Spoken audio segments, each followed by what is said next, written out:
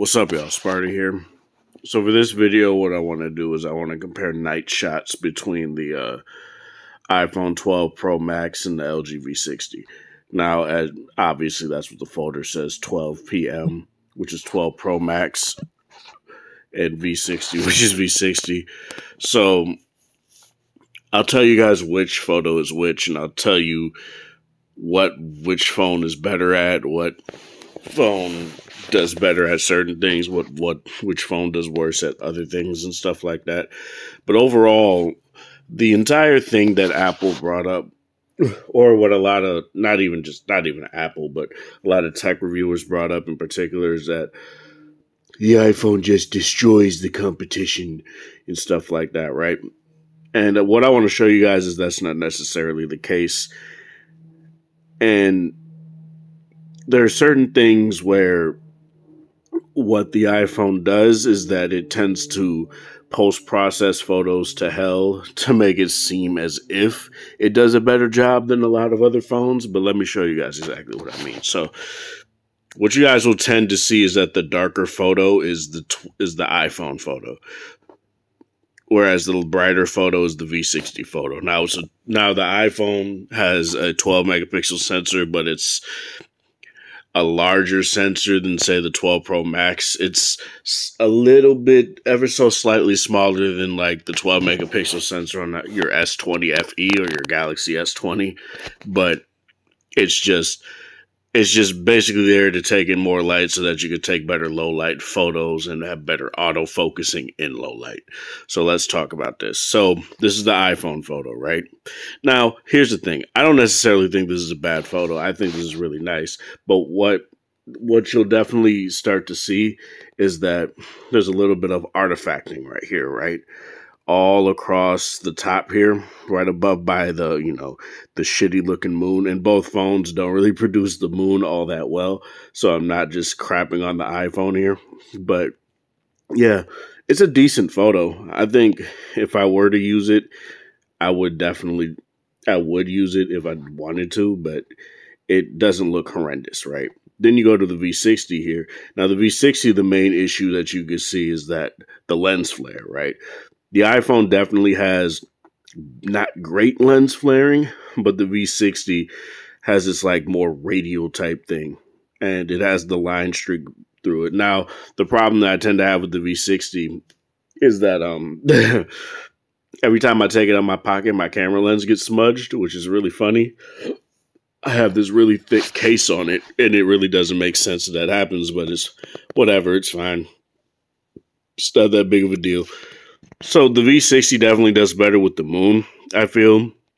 There's definitely more grain, but it's not grainy to the point where you lose a lot of detail, right? Whereas the iPhone, as you guys can see, it's definitely darker in the parts where it would be darker, but the V60 definitely brings in more light.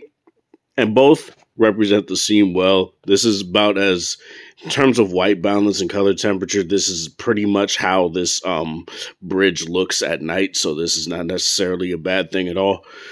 So both do a really good job there. What I definitely noticed is that the V60 tends to err on the side of how Apple, processes certain things in terms of color temperature and stuff like that. They don't really oversaturate all that much unless you have your AI mode on and you're like aiming your camera at a flower or something like that. But in terms of like this scene in particular, both do a really good job. Both look really good. Don't really have a problem with that.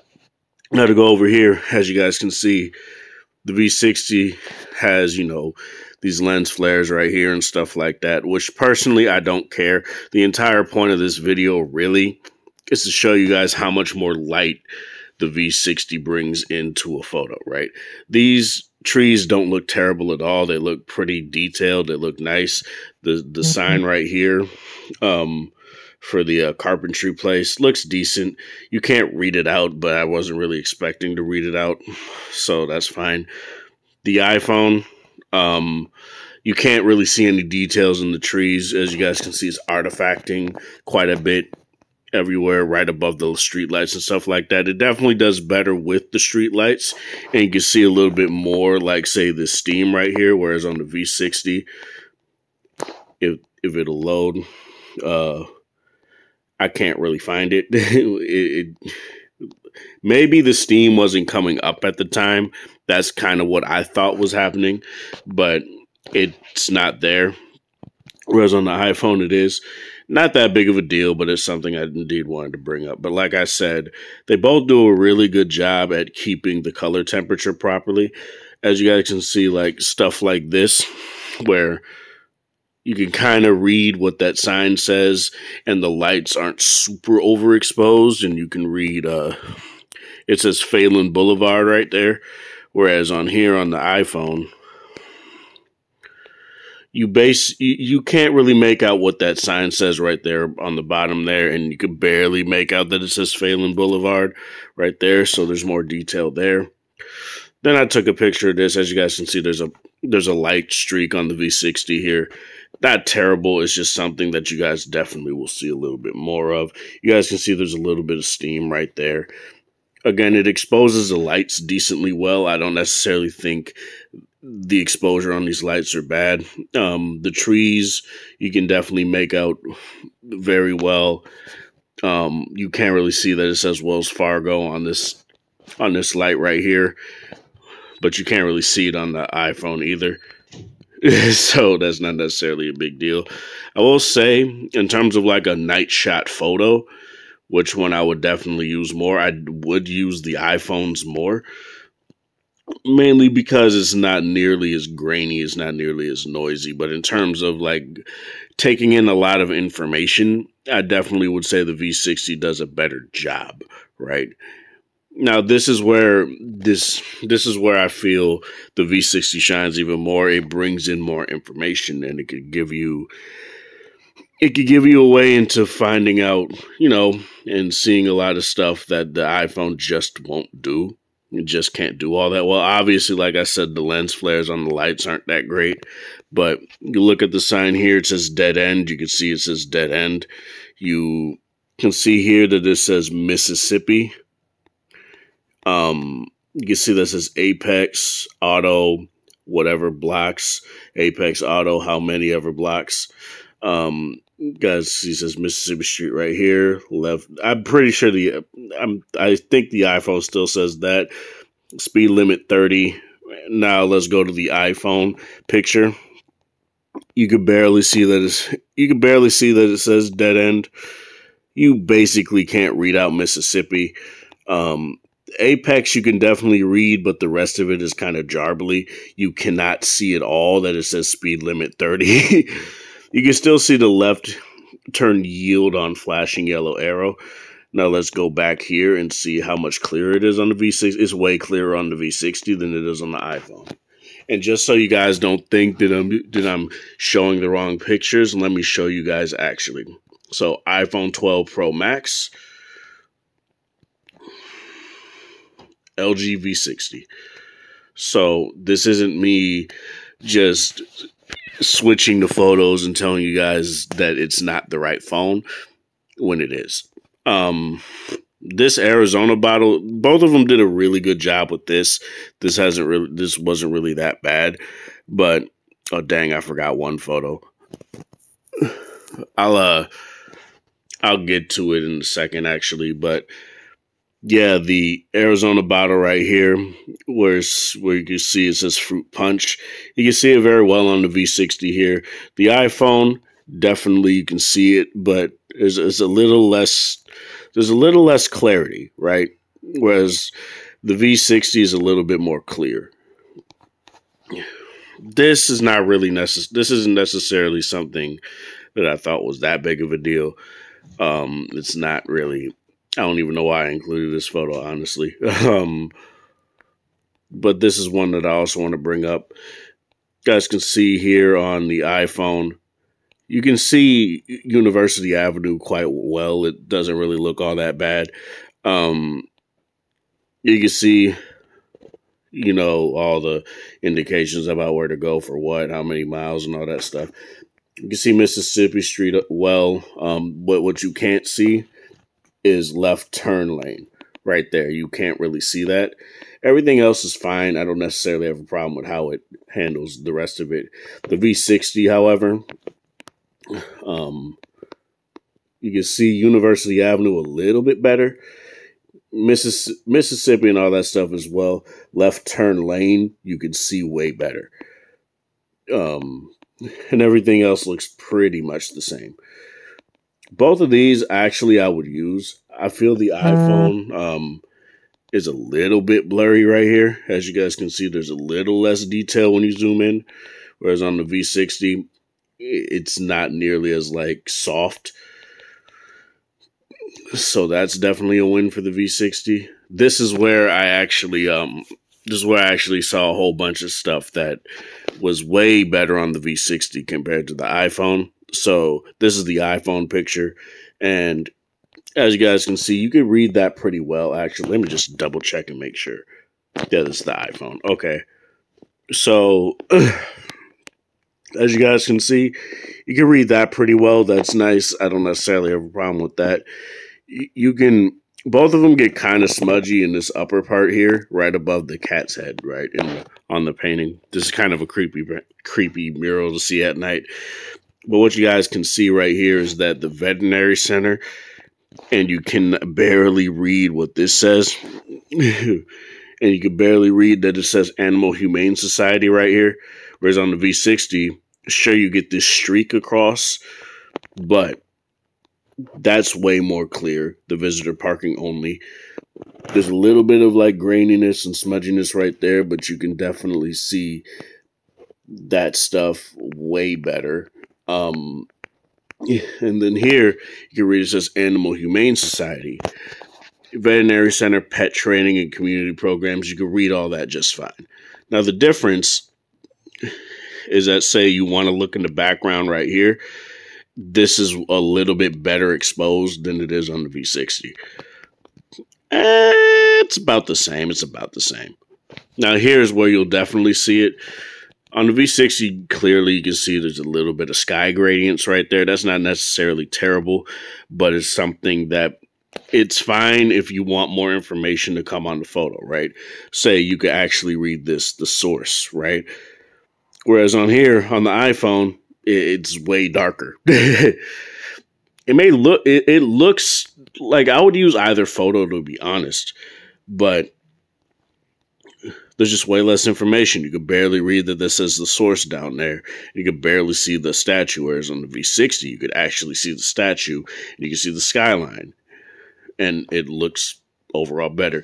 This is where you'll see quite a bit of what I feel where the V60 shines in terms of like nighttime photos. So this is the iPhone, right?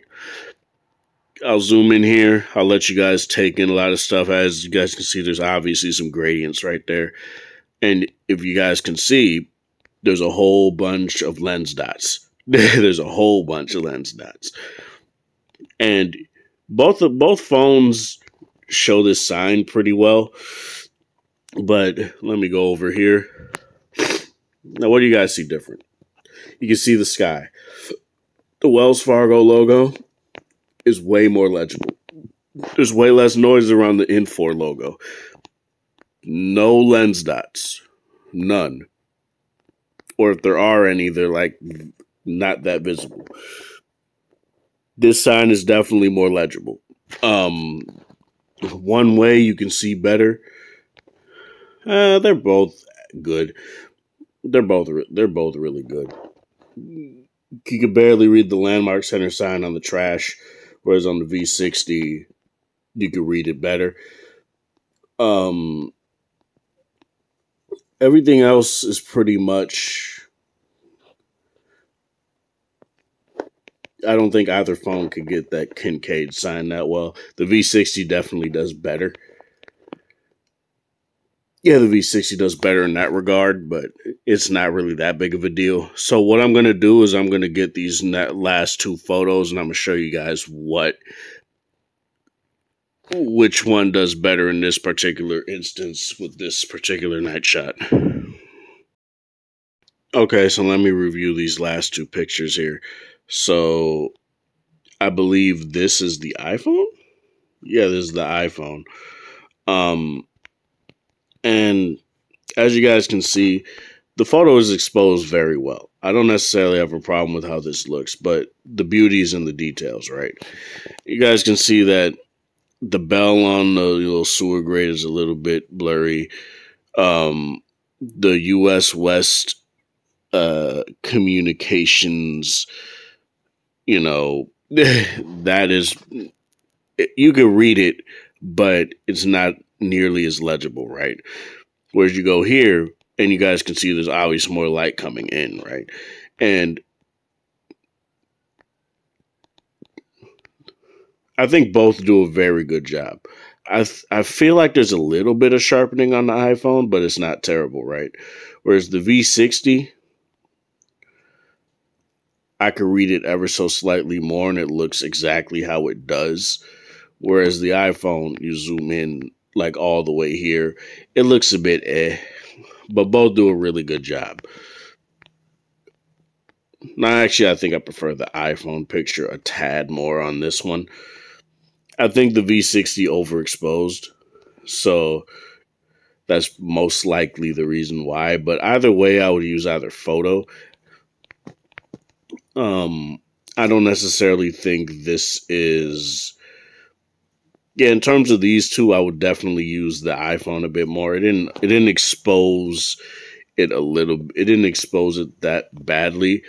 I think I also have another picture, another version of that picture. That might be because I wasn't holding the phone steady. Let me look real quick. Okay, so no, in this one instance, the iPhone actually did better. Um, and I'm fine with admitting that. You know, it's not necessarily a bad thing. I don't think it's necessarily like 20 times clearer or anything like that. But I guess it depends on what you want in the photo, right? I think both do a really good job. There's definitely more light in this photo, but I feel like this is a bit more pleasing to the eye, definitely on the iPhone.